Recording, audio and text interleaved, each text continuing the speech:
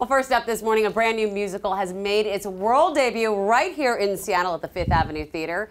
It's a completely new story set in the world of National Lampoon's Vacation franchise, and now a performance from the Griswolds' Broadway Vacation. How can I do this? I've screwed up once again. My life's a vicious circle like a drive around Big Ben. I need my family. I'll come through in the clutch. Sometimes I just cry 'cause I love them all so much.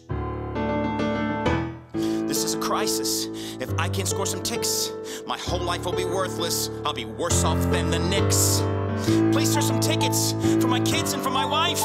I refuse to lose the only thing I'm proud of in my life. We are the Griswolds. We can leave Target with just what we're needing. We are the Griswolds. We discuss things that are gross while we're eating. All alone, I'm a sad little note. Together we make up a symphony. 'Cause we are the Griswolds, and they all count on me. I need to fix this, 'cause hey, let's not forget, there's kind of been some other stuff I haven't told them yet.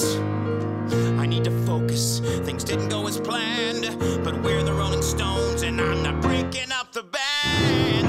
We are the Griswolds. We play Monopoly for 16 hours. We are the Griswolds.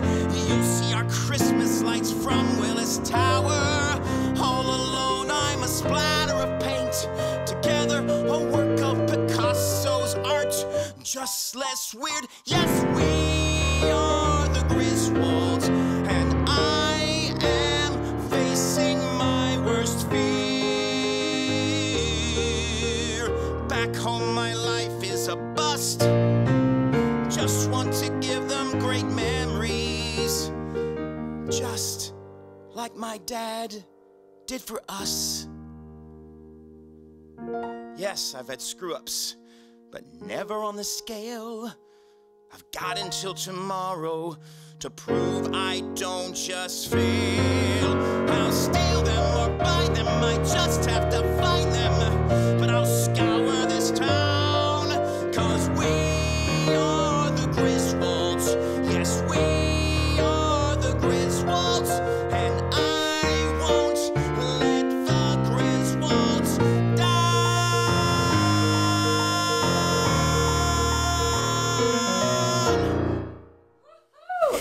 Oh my goodness, I don't think I realized until I heard you sing that song how well suited the Griswolds franchise is for a musical. Yeah, I think so. I think it should have been done years ago. It's hilarious. You can leave Target with only what they came in for. Yeah, I know, which is never true. That is not true, but it is for the Griswolds. Yes. Thank you so much, Hunter Foster. Yes. Thank you for being here. Of course.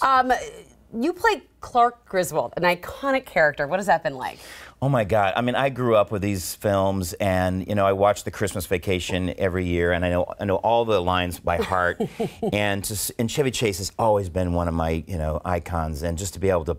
I pinch myself every single day the fact that I can actually play this part. And I grew up, my mother was a big fan of these films. I used to call my dad Clark all the time.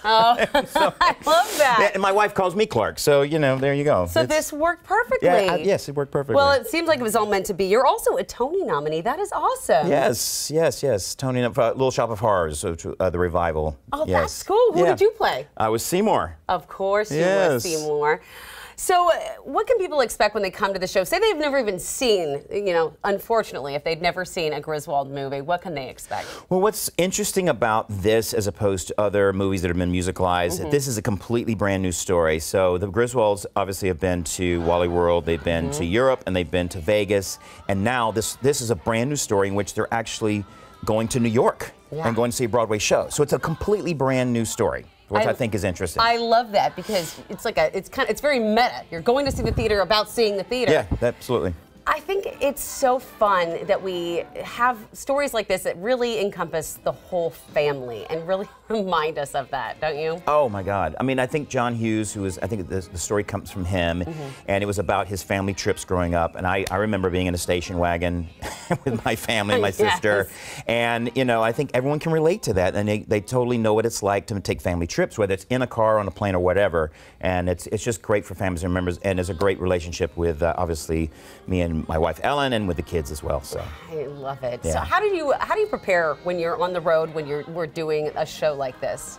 How to prepare? I mean, you know, it's a constant. You have to. It's a physical thing. So being on stage for 2 hours, it's a physical thing. So you have to warm up your voice, warm up your body, make sure that you're hydrated, make sure that you're in good physical condition. So it's like I compare it to being an athlete in a lot of ways, because you really have to be, and mentally you have to be focused for 2 hours, which is a really difficult thing sometimes. It's really hard. It's like I've always likened performing in any way to being like at a party where you're on for like 2 hours straight and you're just talking to everyone. Yeah, that's right. I'm sure everyone is wondering what this shirt says, and I love it. Can we get the shirt if we come see the show? Yes, you can. There's lots of merchandise, lots of great merchandise in this shirt. We are the Griswolds.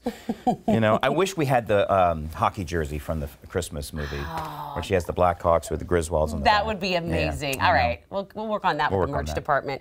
Well, thank you so much for being here. This has been an amazing honor to hear you sing this morning, and thanks to your pianist. Also, you can go see the show. You've got until October 2nd to catch the Griswolds Broadway Vacation, and it's happening only at the Fifth Avenue Theater, so make sure you get your tickets.